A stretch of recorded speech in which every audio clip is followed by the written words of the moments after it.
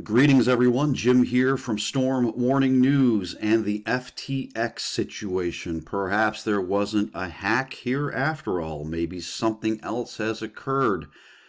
First, let's look here. At least $1 billion of client funds are missing at FTX. Now, some highlights. FTX founder Sam Bankman-Fried secretly moved $10 billion in funds to trading firm Alameda. Bankman-Fried showed spreadsheets to colleagues that revealed shift in funds to Alameda. Spreadsheets indicated between $1 billion and $2 billion in client money is unaccounted for. This is all per sources. Executives set up bookkeeping backdoor that thwarted red flags, and whereabouts of missing funds is unknown. And we have this here. Ukraine military aid from USA was invested in crypto FTX by Ukraine.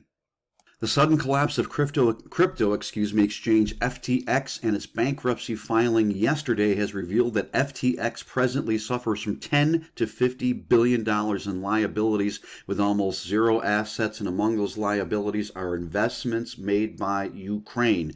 At this early hour, it appears that tens of billions in American military aid to Ukraine, which was allegedly to be used to fight Russia, was cash that Ukraine did not use to fight Russia, but instead invested back into FTX. And it also appears, according to this report, that Sam Bankman-Fried was the #2 donor to the Democrats. He was only outspent by Soros himself, according to this source. So it seems maybe that he just has burned his company, as it says here, that he realizes he's got trouble and he's trying to make it look like something else happened here.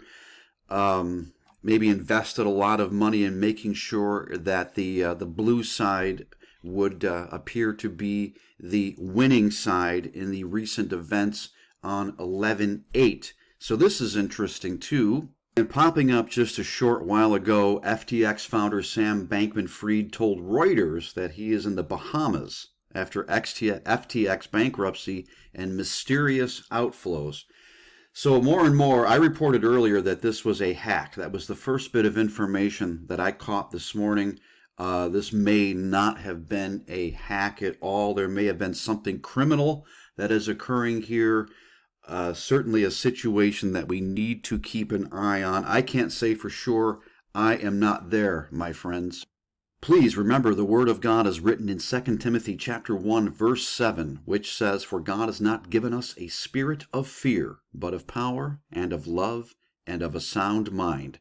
Press into Jesus, my friends, and know no fear. This is Jim signing off. Until the next time, God bless you.